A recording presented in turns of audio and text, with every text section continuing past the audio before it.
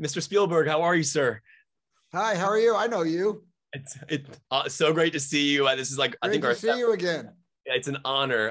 Kevin McCarthy from Washington, D.C. This movie is a masterpiece. It's one of the best films you've made in your career. Kaminsky's Wonder in the beginning, as we introduced New York as a character, was absolutely beautiful in the 35 millimeter. Everything was just incredible. You immersed me so much in the world that I forgot the fate of the characters and willed it in my heart that maybe they won't fight. That's kind of how immersed I was.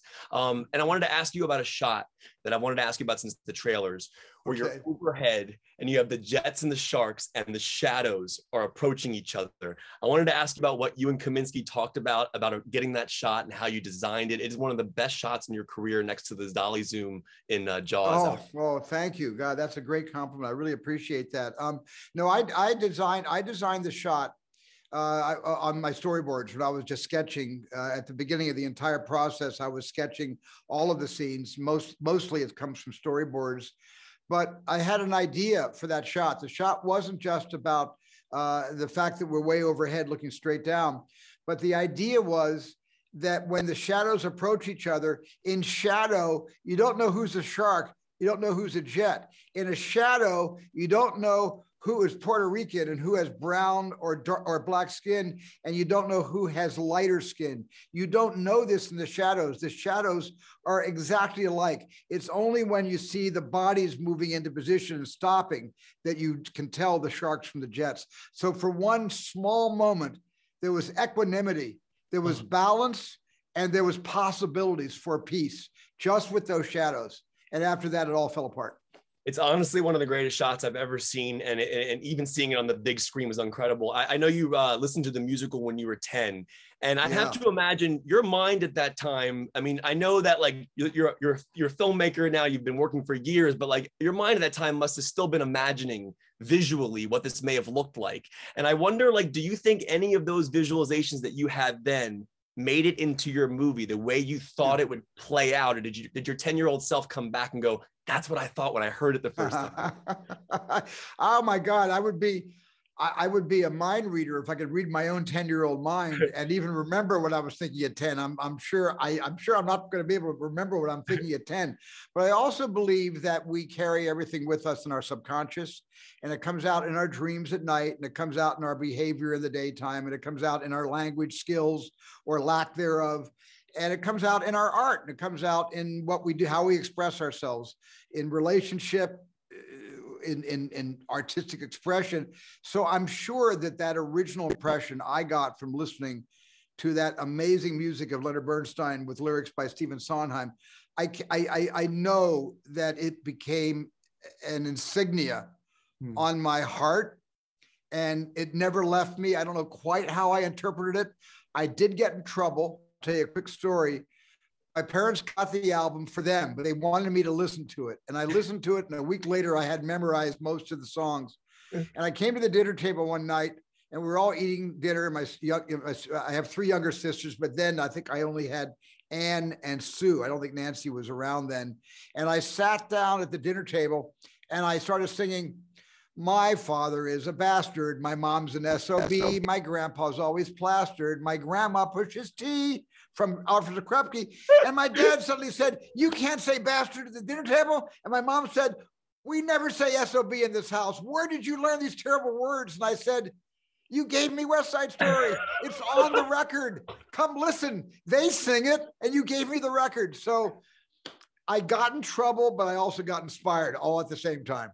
But the beauty now, I'm sitting there in the theater watching it. I sat through the entire credits because I was so speechless by what I just experienced. And just Kaminsky, every single shot, that moment when they're like getting married essentially, and that light that's in between their faces. But one of the moments was the credits roll. And before we get to the black screen with the credits scrolling up, "For Dad." And chills, absolute chills. And I know you shot the film in 2019. I know he passed, unfortunately, in 2020. Did he ever get to see any of the film? Like, did you ever get to, I know it was a 9-year process, but I was wondering if he ever got to see any of it. No, he didn't get to see any of the film, but he certainly was present on the set. Brittany, my assistant, would bring the iPad out, and she'd FaceTime with my dad back in Los Angeles, and my dad would just watch on his big computer screen me setting up shots and talking to the actors, and Brittany would walk around with the iPad, giving my father insight into the process. Because my dad, before he was sort of, before he succumbed to a wheelchair, my dad always came to my sets to visit. He was on the Jaws set. He was on the Close Encounter set. He flew to Poland to be on the Schindler's List set. So my dad was on the West Side Story set, and he loved the 61 film. And he kept saying, gee, Steve, I wonder what you're going to do in making this different than the 61 film. I can't wait to see it. And he must have seen the 61 film 20 times. And he was always curious, and he passed before I finished the movie. And I thought that I was not able to show my dad the film, although he saw many scenes in process as we were shooting. But I really thought that I needed to dedicate this picture to my dad. So he, even though he didn't see the film, he was able to actually be in the film. And that's why his name's at the end of the credits. You're gonna make me start crying. They're wrapping me up. I wrote 11 questions for you. It's always an honor to talk to you. I really truly believe that this is a masterpiece. It's one of the best films in your career. I know your dad. I don't know your dad personally, but I know your dad would have been so proud of the work you did here. It's absolutely that makes me feel brilliant. So good hearing that. Congratulations to you, and always an honor to talk to you. I hope you're staying safe, and thank you for reminding me why I love going to the movies. I really appreciate it. Thank you so much. Appreciate you. We're talking about some of the most incredible immersion I've ever seen in my entire life. Kaminsky's opening oneer as we go into the city. Yes. And I'll tell you right now, your performances are so brilliant that I got to a point in my immersive audience process that I actually forgot the ending, and I forgot what was going to happen to the character. Oh yeah. Wow. I started to will it. I'm like, maybe they won't fight. Maybe this won't happen. And because I was so in it. And I think the powerful filmmaker like Spielberg can do that. What is a movie that does that for you? A movie that you get so locked in and you like hope it'll change sometimes, or the outcome of the characters will be different just because you're so in it. Oh my God. You know what? Man on Fire for me. Really? I know that's a very Tony Scott. Morbid, but seriously, like that film is it for me. It's one of the greatest films ever. Yeah, so I hope Denzel doesn't die. I'm always rooting for Denzel. In life too. For me, it's Inside Llewyn Davis, directed by the Coen brothers. Yeah. That I always want a different ending for our friend Llewyn. Every single time I watch it, and like it gets to the part where he's singing Fare Thee Well, and his friends start joining in, and he gets really angry because they're singing Mike's part. Yeah, it's over for me. Yeah. Can't do it. My wife and I watched Titanic. Like maybe they won't die. Maybe Jack won't die. Definitely Titanic. When they re-released it in theaters in 2012, I went and saw it in the movies, and I was like, maybe it won't sink this time. I had the same thought watching this film about all your characters. So one of the things I found interesting, Rachel, I know you played the character on stage in high school. But one thing I find fascinating about that, though, is when you play a character on stage and then when you make a movie, it's a completely different process. So you're going through a different emotional arc because you're doing scenes differently and out of order and things like that. What's something you learned about Maria through the filmmaking process that you didn't know about her when you were on stage? Maybe something that you kind of like grew to learn about her. Well, you know, she's written so differently for this film. And I think that was my favorite part of the whole process, was talking to Tony Kushner about what he thought Maria had become in his own writing process, and got pages and pages of backstory for her. And how long has she been in Nueva York? How long has she been taking care of her dad? Why does she have to take care of her dad? And I knew all of these things going in, where, you know, you play the role on stage and all you really have are these, you know, past iterations. And at the time I was 16 years old. It was like a summer theater camp, and I had barely any direction whatsoever. I was just out there on my own. Like, it was blind leading the blind. And so this time around, there was so much context that I was given, and Stephen giving me the note to act with my eyes, and also just watching the movie, just the way it was shot, just gives her so much love. She's shot with so much care and so much love in this film. And that was really, really life-changing for me. Yeah, Kaminsky, the 35 millimeter, that shot of you and Ansel, when like you have the light in between your faces, it's just like one of the most beautiful things I've ever seen. I really found the live singing and the recorded singing, that aspect, that shift was always natural. It was seamless. But when you're in a live singing moment, you feel it. Like, you feel it differently. And I know each of you got to do, I believe, a song together live. And I wanted to ask you about the difference between doing it live versus recording it and then having to play it out in the day. I think, recording any piece of music in a studio, it's a different technique. You know what I mean? You're dealing with microphones. When you're singing on set, that is raw emotion. And God bless your vocal cords, and you hope that they make a lovely sound. Yeah. And it's hard to capture what you're going to feel in the moment when you are recording a song 3 months in advance to filming it, which, we were very fortunate that we got to be together and be in ISO booths that were facing each other and actually like sing looking into each other's eyes. But at the end of the day, nothing can beat that. You should know better, and pushing you into a table. You have to feel it. You have to feel it. And I think that's the reason that song ended up being entirely live in the film. God bless us. Truly. Those were long. Those were 2 days of shooting. Those were very long days. Well, let me tell you, this is an absolute honor. I feel honored and like genuinely honored to talk to you for a film that is like one of the greatest Spielberg films I've ever seen. And I hope you're both very proud of your work. I mean that very, very seriously. And this movie meant a lot to me. So thank you. It was an honor to talk to you. Thank you, Kevin. Thank you for your time, Kevin. Hope you're staying safe. Bye. Thank you too. That wonder at the beginning that Kaminsky does as we dive into the world is just so incredible. And one of the things there's a shot in this movie that I have to ask you each about, and it's this brilliant shot where it's above the rumble and we see the shadows of the sharks and the jets coming towards each other. And it's my favorite shot I've probably seen in years. And I wanted to ask you what you remember about that particular shot in general, how it was like lit, like how you got the shadows to be the way they were. What do you remember about that scene? It was so cool.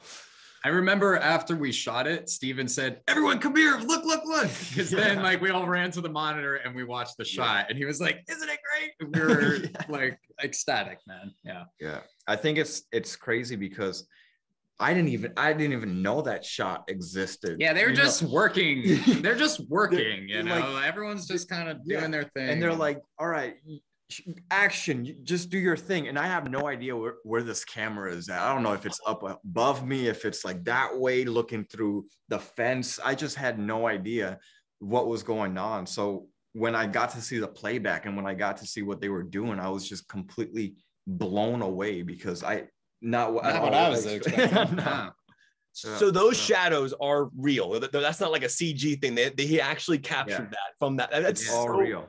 Unbelievable to me. One of the things I love about this movie and what Spielberg does as a filmmaker is there's a level of immersion that you reach as an audience member where you almost forget the ending, right? You forget the fate of these characters.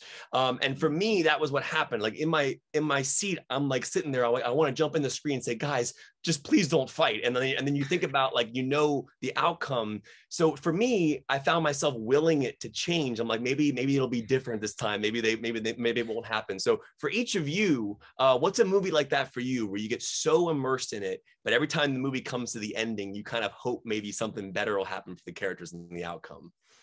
I remember after the first time we had watched it, we were in LA and we got done, and then Steven comes in and is like, "So what'd you think?" And we were both, I think everyone was like, "Oh, we have to process. Like, please don't come here right now.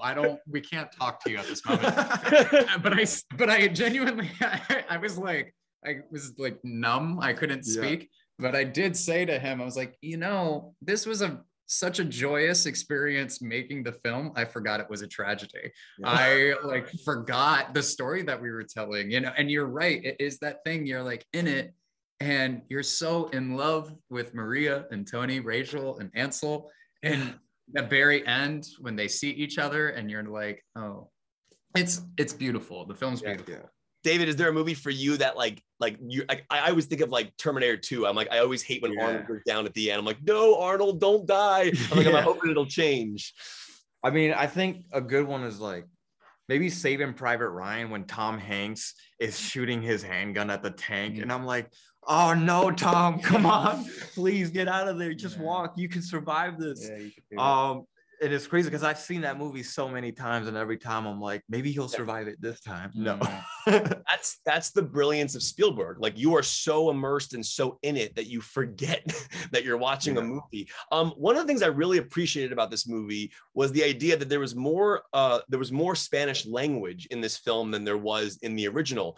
And the beauty for me as an audience member, I don't know Spanish, but I was so immersed in it. I'm so happy he didn't subtitle it, because it was almost as if like you were leaning in, you were understanding what people were saying because of the reactions to other characters. For each of you, what was that like on set to be able to have that language there? And then for us, not to be subtitled, but be kind of a part of the conversation as an audience member. It's pretty cool how they did it. Yeah, I think the thing with this movie is that I always felt like you're almost peeking through and like just taking a look at these lights and taking a look at what is going on. And you're not necessarily going to understand everything, but you're going to feel what these characters are feeling. So I think that's what I love about it, is that it gives the audience the chance for them to feel what they want to feel, to think of it what they want to think. You don't have to tell the audience what to think. You don't have to tell the audience what to feel. Let them choose what they want to feel, choose what they want to think. And I think it's kind of like that with every Spielberg movie, where you're just left to think what you want of it. It did a strange thing for me working on it, because in the script when we were working it wasn't translated for us. I don't speak Spanish, like in the script.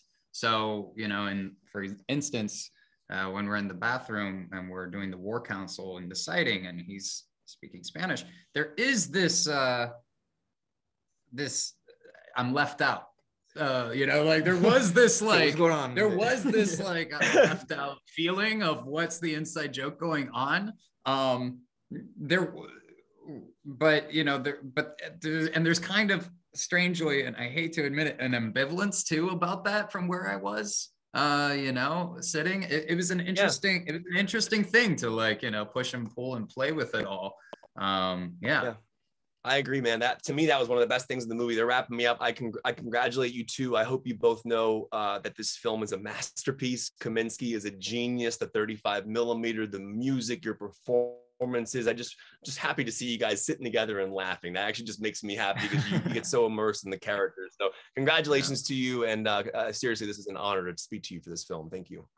Thank you so much.